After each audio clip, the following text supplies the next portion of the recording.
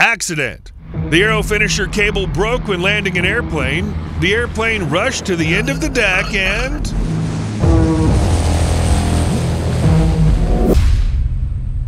The work of aviation on an aircraft carrier is a spectacular sight. Airplanes take off and land on its deck in a merry-go-round. It seems that some giant conveyor belt is working. The roar of jet engines, energetic gestures of deck personnel controlling the actions of pilots drive in a word. Landing is especially interesting. The Steelbird smoothly approaches the aircraft carrier. Here its wheels hit its deck and it quickly rushes forward. But immediately, as if someone invisible pulled the reins, sharply slowing down the multi-ton machine. It was an aero finisher, the cable of which the airplane hooked with its hook during landing. After running a few dozen meters, it stopped. That's it, the flight's over. But what happens if the cable breaks and those invisible but mighty reins are gone? Disaster? Does the airplane fall into the water? Watch this video and you'll find out all this in detail. March 18, 2016, Atlantic. The pilot of an E-2C Hawkeye long-range radar detection aircraft released the flaps with a familiar hand motion and began to gradually retract the throttle, causing the machine to begin its descent. The deck of the aircraft carrier USS Dwight D. Eisenhower was rapidly increasing in size. Already from the cockpit of the airplane, the cables of the air finisher were visible. The pilot took another look at the control panel with the yellow light on. The tail hook was extended in anticipation of a hook. The E-2C gently touched the deck. A moment, a jerk. The hook caught the cable, and then again, suddenly a strong jerk, and the plane at high speed rushed to the edge of the runway, behind which several kilometers deep ocean. The aero finisher cable broke, which immediately whipped the deck with a giant iron whip, crippling people. The hands, seemingly independent of the head, performed the movements that had been repeatedly beaten into reflex at numerous training sessions. The throttle handle to the stop, the flap control toggle switch to the lower position, the steering wheel smoothly on itself. The engines roared. A moment. Another. The deck below was replaced by the gray waters of the ocean, but the car had already leaned on the air and soared into the sky. There was no catastrophe. Some of our viewers may ask the question, if the airplane has enough space to take off and the takeoff is not from the very beginning of the deck, why do we need some kind of air finisher to land the airplane? Isn't there enough room without it for the airplane to stop on its own? No, there isn't enough. For one thing, the landing speed of an airplane is always higher than its takeoff speed. That's understandable. When the airplane reaches takeoff speed, it pulls away from the ground. But if at this speed the car flies to the airfield, then barely reducing it will simply fall to the ground, uncontrollable piece of metal. Second, on an aircraft carrier, airplanes are pushed by a catapult on takeoff, adding to its speed. Without it, the length of the carrier deck is not enough, much less land the plane. You need something that acts like a catapult, only in reverse. It's called an aero finisher. It's a system of cables that are stretched across the deck of an aircraft carrier. When an airplane lands, its tail hook or otherwise hooks onto one of the cables, and the cable, using hydraulic or electromagnetic mechanisms, begins to brake the airplane sharply. The cable itself is coiled from special drums located on the sides of the runway below the deck. After the final stop of the machine, the deck worker unhooks the hook from the cable and it's automatically rewound on the drums. As you can see from the operation of this device, the most critical part of the aero finisher is the cable. It's repeatedly exposed to strong dynamic loads and wear. Plus, it's exposed to an aggressive marine environment, therefore the rope is made of high-strength, wear-resistant steel or special alloys. Its diameter can vary from 1.5 to 2.5 inches. This is approximately 38 to 63 millimeters, depending on the type of aircraft the aircraft carrier is working with.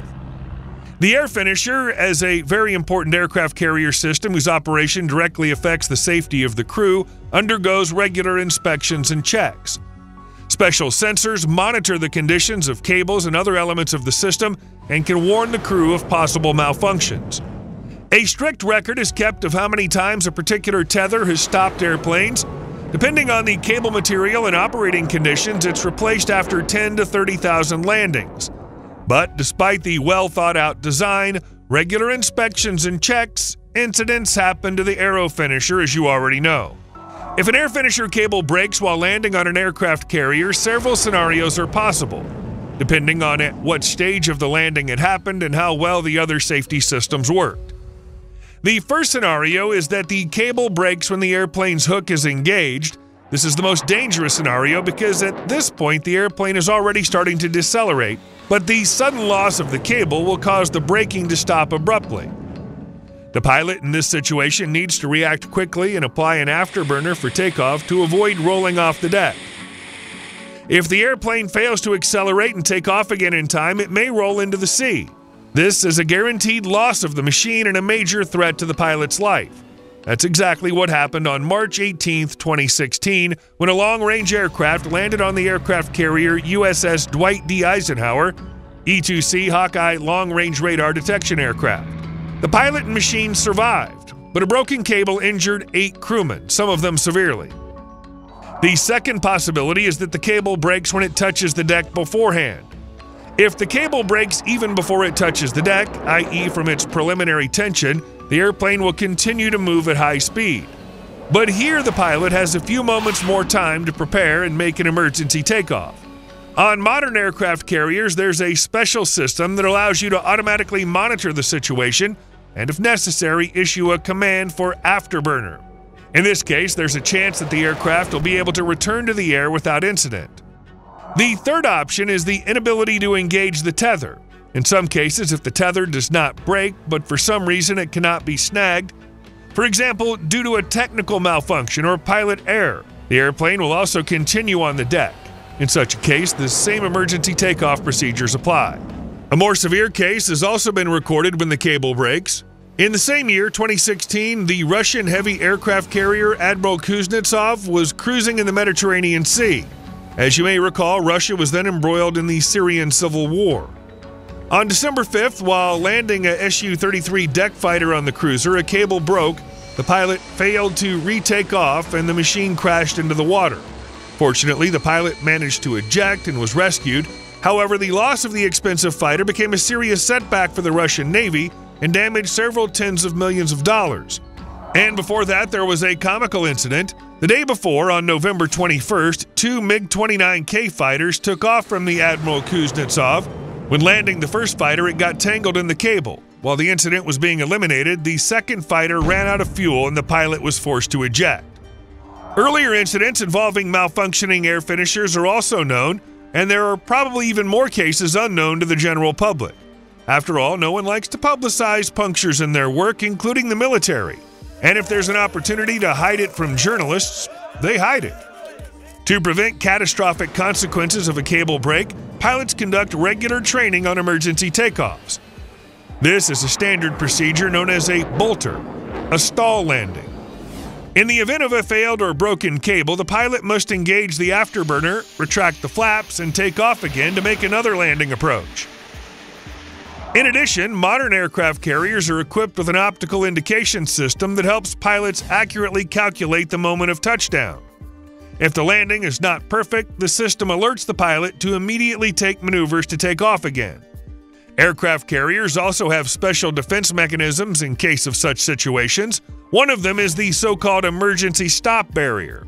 This is a system consisting of elastic bands or nets that can hold an airplane if it's unable to stop with an aero finisher. However, barriers are a last resort, and their use can cause damage to the airplane. And for at least the last 10 years, there's never been any official word that such a system has been utilized. The U.S., as a leader in aircraft carrier development, is continuously improving takeoff and landing systems. After all, it's not only the safety of the crew, but also the ability to significantly increase the combat power of the ship. So this indicator is determined not only by the model and the number of fighters on its board, but also by how many aircraft per day can take off and land from its board. The world's first airplane landing on the deck of a ship was performed in the United States in 1911. Pilot Eugene Ely landed his Curtiss biplane on a specially equipped deck of the U.S. cruiser USS Pennsylvania, on which an aero finisher was installed. The simplest design was used for this purpose, a rope to the ends of which sandbags were tied. The airplane hooked onto the rope, pulled it, and dragged the sandbags behind it, slowing the speed of the airplane. One of the first significant steps in the development of air finishers was the advent of hydraulic systems. These systems began to be used in the 1930s. The design was based on a cable which, when hooked by the airplane's hook, breaks its movement by transferring energy to hydraulic cylinders. The fluid inside the cylinders absorbed the kinetic energy, slowing the airplane. Such systems became the standard for several decades, providing high reliability and relative ease of operation. By the 1940s, aircraft carriers were using air finishers capable of stopping increasingly heavier and faster aircraft. An important milestone was the introduction of multi-tether systems, which provided additional safety. If the airplane failed to catch the first rope, other ropes followed, increasing the chances of a successful stop. This system was quite reliable and was used for decades, providing a reasonably smooth stop for the airplane. But on the newest next-generation aircraft carrier, the Gerald R. Ford, the air finishers already have a radically new design. No, the cable in them remains, but instead of hydraulic dampers, they use a combination of electric motors and hydraulic components for precise braking control. The system is called Advanced Arresting Gear, or AAG for short.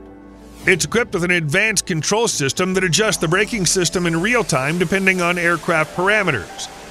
This allows for smooth and safe deceleration, minimizing stress on the aircraft structure and the carrier itself. Unlike traditional systems based on hydraulics alone, AAG allows for a more flexible adjustment of braking force depending on the weight and speed of the aircraft. A key advantage of such advanced systems is the ability to work with a variety of aircraft types. The AAG is adaptable for light unmanned aircraft as well as heavy fighter or bomber aircraft. This is especially important in the modernization of air groups where different models of aircraft may be on an aircraft carrier.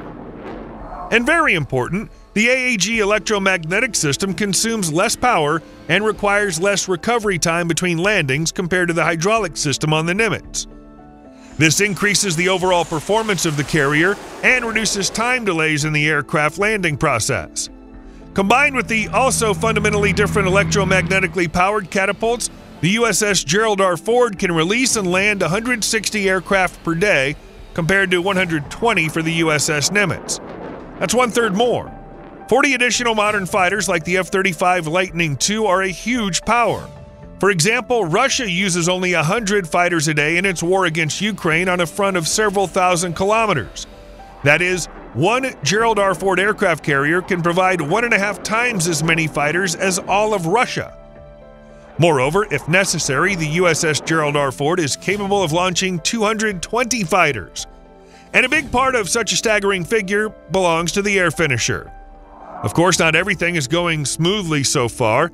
It's often been brought up in the media that the new catapults and air finishers on the Gerald R. Ford aircraft carrier are facing technical problems and occasional failures.